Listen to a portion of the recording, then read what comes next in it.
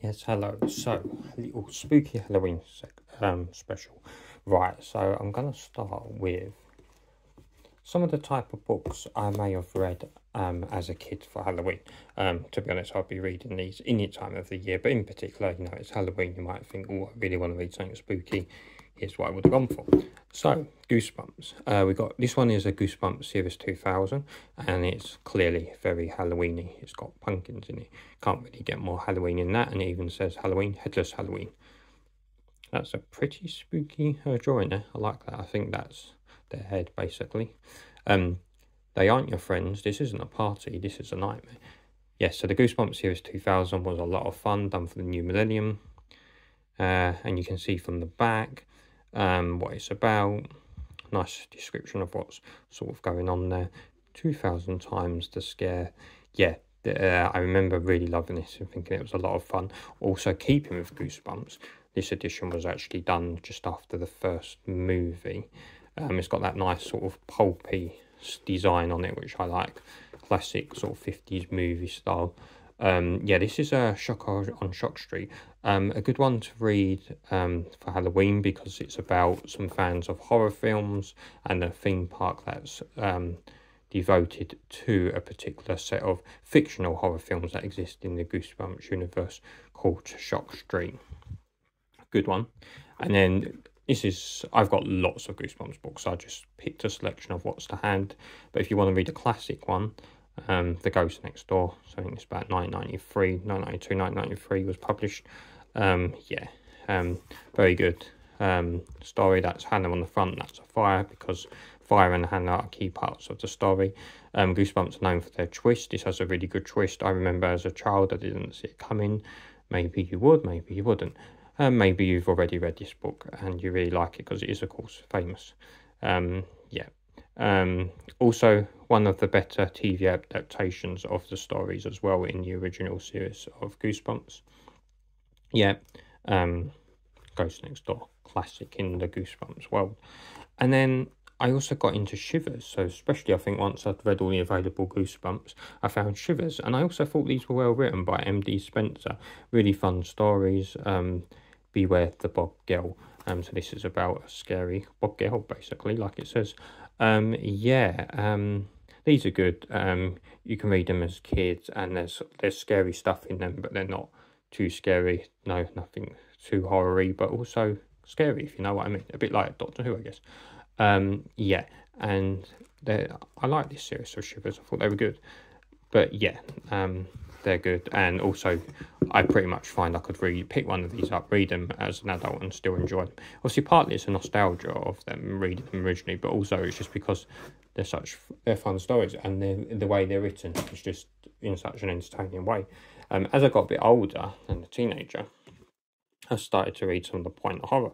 And these are a classic teen fiction. You may well be familiar with the series point horror. Now, R.L. Stine of Goosebumps fame did write quite a few of these, but I've picked The Window by Carol Ellis. So she's seen a killer. Has a killer seen her? And yeah, as you can see from the blurb, it's very Rear Window. I mean, this book was about 1992, 1993 again.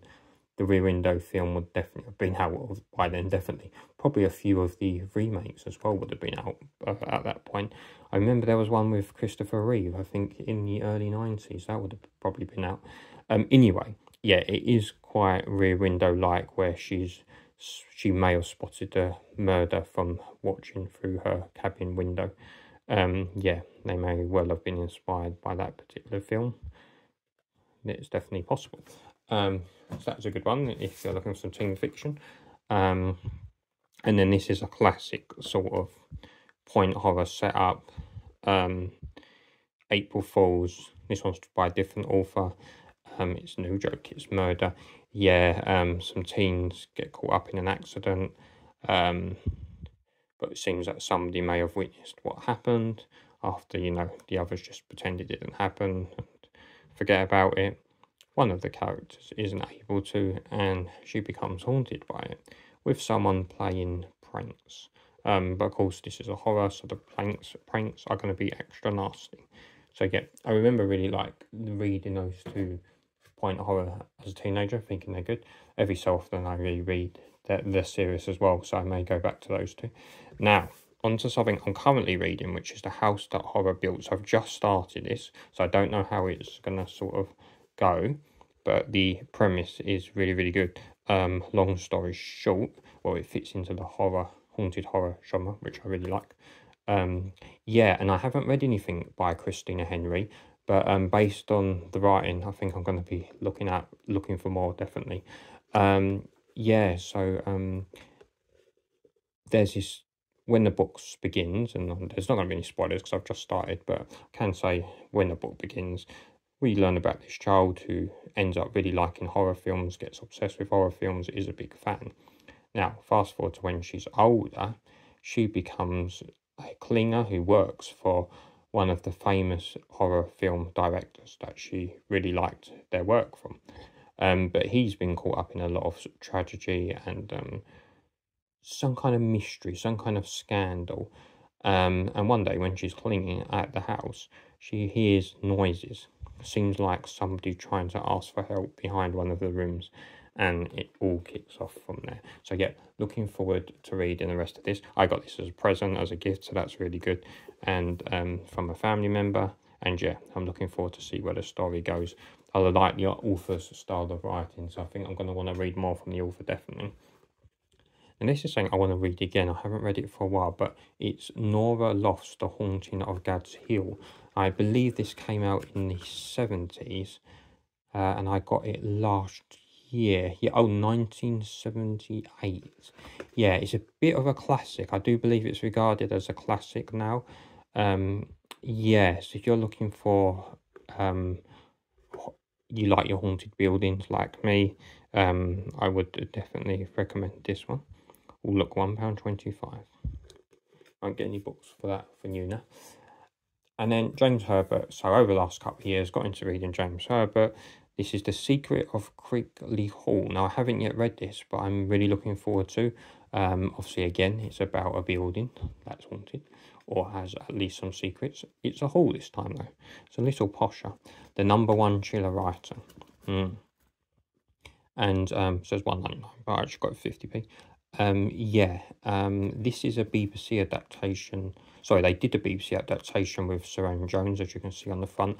I'm trying to hunt that down. I want to watch it, but first I want to read the book, and I haven't read the book yet, but I'm really looking forward to it. So once I've read it, I'll then watch the adaptation and probably decide the book is much better. So it shows you how it goes. But you know, you can still get something out of the adaptations, even if they're not as good as the books. We'll see. Yeah, so looking forward to that. Now, this book I got, I can't even remember where I got it from. Probably a charity shop or car boot sale. But yeah, highly recommend it. This is the sequel. I need to get the first one. Ghost movies. So, more classics of the supernatural. Basically, this contains stories that in some form have been adapted either to TV or to film. And you've got some big authors here. You've got Dean Koontz, M.R. James, George A. Romeo even. So you've got like directors, writers, mix, Leon Garfield. I think there's some more. Oh no, it just says the same. Yeah, Algernon Blackwood, whose work I wasn't so familiar with before I got this book. Susan Hill, of course, wrote The Woman in Black, which is another good one to read for Halloween, a classic. I need to find my copy of that. I do have one somewhere. Yes, so this is really good. I'm always interested in TV adaptations. And yeah, so this is just a selection of works that have in some form been adapted to TV. Obviously, this is 1996, so it'll be about adaptations to that point. It's got The Woman in Black. That is what it's got in Susan Hill. So I own that separately, but we've also got a version of it here. Yes, I recommend this. It's a good little find if you're interested in the both movies and TV adaptations of stories. And then, yeah, this version where they've sort of been adapted back to book again. Yeah, right.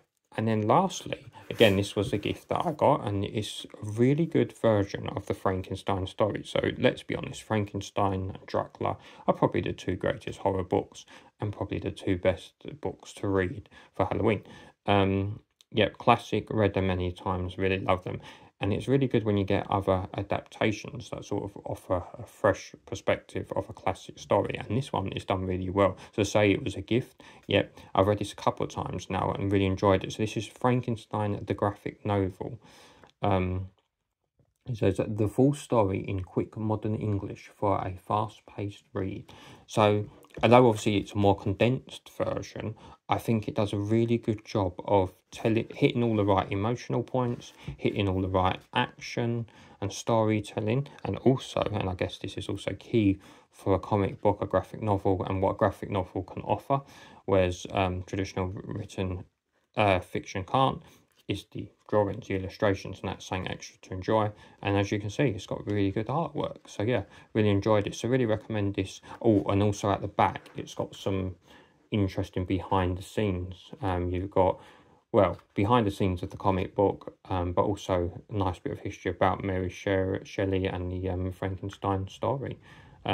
So yeah, highly recommend this if you're looking for a different adaptation and a unique adaptation of the absolute classic Frankenstein story. So I hope you like this little video, but a little look at some of my favourite horror books, some that I'm reading now, some that I will be reading soon, and I will see you in the next video.